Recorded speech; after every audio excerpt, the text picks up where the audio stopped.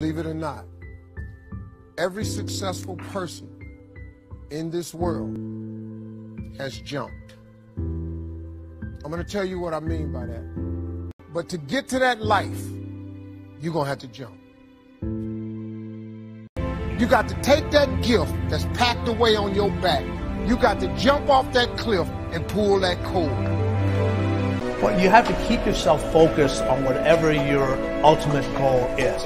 When you confront something that's going to require you to change your behavior, you basically come face to face with the gap between who you are right now and the future person you want to be. You've got to take risks. If you don't fail, you're not even trying.